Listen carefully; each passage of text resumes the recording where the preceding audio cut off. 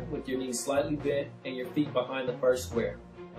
Then step into the first square with your right foot as your lead foot, followed by your left foot next.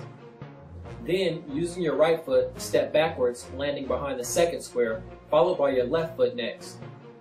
Continue the same footwork as you make your way down the ladder. Right foot in, then left foot in. Right foot out, then left foot out. To help you increase speed and coordination, try to use your arms each time you step. Finally, each time you make it back to the beginning of the ladder, it counts as one cycle. To complete this drill, choose a set number of cycles or choose a set amount of time to complete as many cycles as possible. And if you want even more of a challenge, you can hold a weight ball over your head while doing this drill.